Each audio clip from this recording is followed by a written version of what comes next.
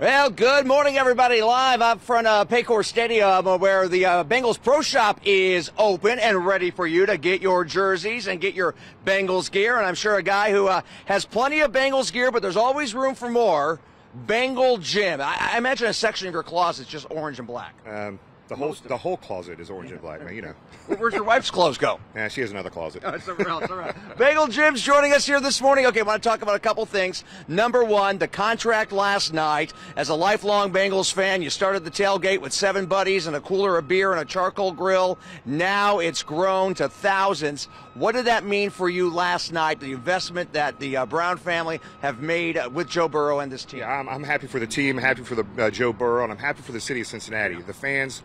We've been waiting a long time for this ride, and we're just beginning this. But very exciting to see Joe Burrow get inked a long-term deal. And what was really cool last night, or yesterday, was Paul Brown's birthday. Yeah, Paul Brown's birthday. Joe Burrow gets the contract extension, and the Kansas City Chiefs lose. Bengals are half a game up for the AFC and AFC right now. So we're already planning forward there. And I think too. Hey, you've been here long enough. I've been here long enough now that whenever the Bengals, we've had a little hope. There's always, wait a second, it's gonna drop. It's gonna drop.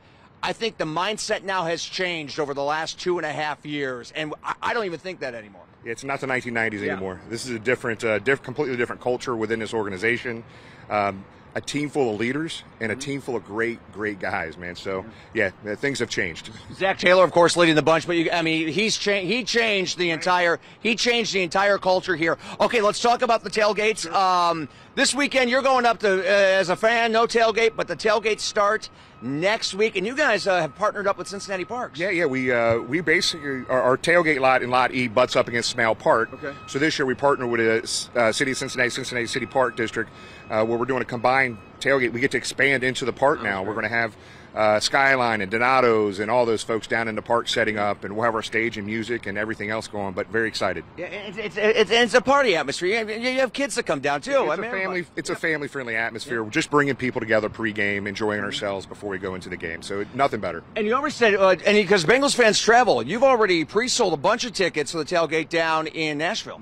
Over less than a week, over 500 tickets sold to that tailgate. We rented out an entire parking lot down there. Arizona, same thing. They haven't even posted in a couple days. 200 tickets sold out there. We got a big event in San Francisco the night before the game. Just going to be Bengal fans travel. They've traveled for years, but the last few years, I think nationally, people starting to see this. And I think, too, you're finding people who maybe back in the day they live in Arizona, they didn't fly the Bengal flag maybe too much or whatnot. Now you're seeing when you go to these cities, they're joining you. Anywhere you go. I travel a lot across the country, even sometimes internationally. You're always going to run into Bengal fans somewhere. This fan base is continuing to grow. Yeah, most definitely. And if folks want to get tickets, they want to, on some of those road games and whatnot, do you need to get a ticket for the ones that are local? No, the one local here. We do have to pay for rental of that park. Yeah. We're asking for some help. We have some stuff on our social media platform. People want to be involved. It's free to come to the tailgate. You can donate to help us offset some of the cost. That's what we look for people to do. But you can find any of the tickets to the away games for the tailgates. But the tailgates here are free. Just where do we find those tickets at? On our social media platforms, just like a Bengal Gyms Before the War tailgate experience on any of the platforms, they'll be there for you. And for those of you who might just be brand new to all of this, you guys have donated a lot back to charity and back to the community. Yeah, absolutely love this platform. The social media platform and this tailgate how it's grown has really provided us a platform to give back locally.